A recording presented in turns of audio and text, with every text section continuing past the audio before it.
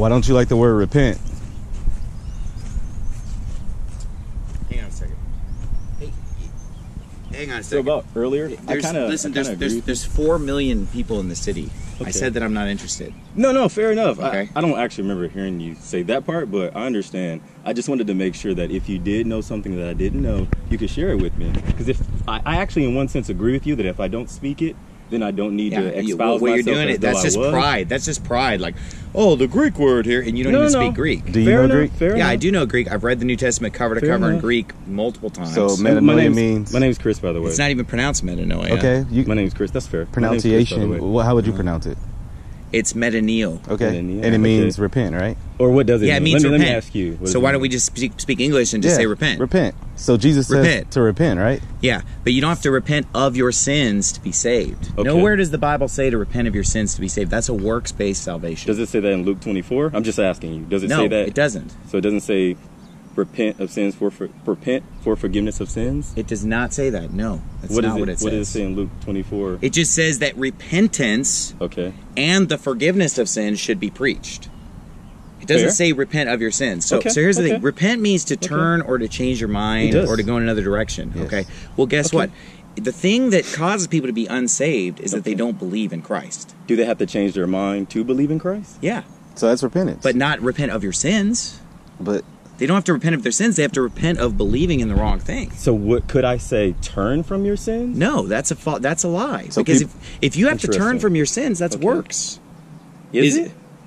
Meaning, it's just so easy to turn from all your sins, right? Let me ask you. It's work. You got to work on it every day. Let me ask you a different way. Is it work if God changes my mind and I turn from my sins? Look, does that make all you're doing is you're just repackaging works salvation. There's two kinds of salvation. Okay. Faith, works. I believe salvation's by faith. You believe salvation's by works. No. Okay? It's that simple. How can you prove that I believe it's by works? Okay, let me prove it to you. Jonah chapter 3 verse 10 says, and God saw their works, that they turned from their evil way. Okay. And God repented of the evil that he said he would do unto them, and he did it not. You're making a category error, because every time you see the word work, you think it's a bad thing. I didn't say it's a bad thing. I said it's not part of salvation. Yeah, we don't. Our repentance doesn't save us. Right. God, he said it did. He said to be saved, I have to repent of my sins. Change of mind. God grants that. The change of mind, because you just agreed, you must change your mind to turn to Christ. Right. So as a result of that repentance, you trust in Christ, not in your work. So what does that have to do with stopping sinning? What does that have to do with turning from your sins? Perfect example. Jesus never ever sinned. Sinless, right? He never had to repent, correct? He never had to change his mind. Well, God repented 41 times in the Bible. Well, I'm asking, did Jesus ever have to change his mind? He didn't have to change his mind, but he did change his action. Sure. Like, for example, when he's walking on the water, he would have passed by, but then they called out to him, and then he turned and went to them. That's repentance. So my point is, he doesn't have to turn from sin to be pleasing to God. I have to turn from sin to be pleasing to God. Does it please God to sin? But not to be saved. You don't have to turn from sin to be saved. Meaning, when God makes me a child of his, I look more like Christ, and Jesus never sinned. That's my point. Am I wrong? I'm not interested in this conversation. You're not listening. I thought I was. By faith, you're teaching works. That's what I'm asking. I thought I was listening to you. Works salvation, and you know what? If you don't get off that, you're not saved.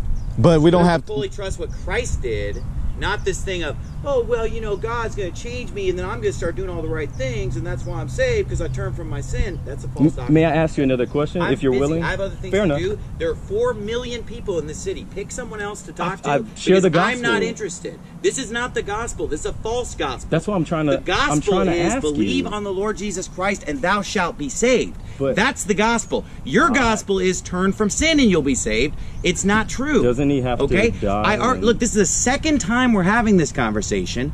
I'm not interested. You're here just filming me because you want to use my... Oh, really? That's why you have 2 cameras on me right now, because you're not here to film me. On. You're a liar. You have 2 cameras on me. This isn't on. You're filming me. Are you filming me with this? You're not filming me? Yes, sir. Yeah, okay. You're here to film me. I didn't come because you want to use my YouTube channel to promote yourself. Okay? I don't have a YouTube channel. You are wrong. Steven, I don't have a YouTube channel.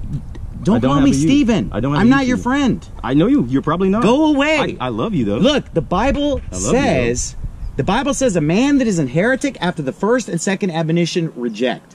I have told you repeatedly that what you're teaching is a false doctrine, and I reject you. I'm trying to learn from you. I'm trying no, to you're learn not. what you believe. You're trying to teach a false doctrine and make a video. I want you to leave me alone. Okay. I'm on the phone. You've interrupted me 4 times. I'm doing my job. Have a good day. You've interrupted me 4 times. I want to be left alone. There are 4 million people in this city. Go talk to someone else, okay? Hey, you are a damnable heretic preaching lies. Go preach your lies to someone else. Preach your lies to someone else. I don't love heresy. I don't love false teaching. I don't love works salvation. Leave me alone. Why don't you leave me alone? I'm not here to quarrel with you. Okay. I want to be left alone. Chris, let's go. Leave me alone. Do not talk to me again. I'm not following you. You have come here 3 times, and I want to be left alone. All right. I will never bless someone who preaches a false gospel. Wow.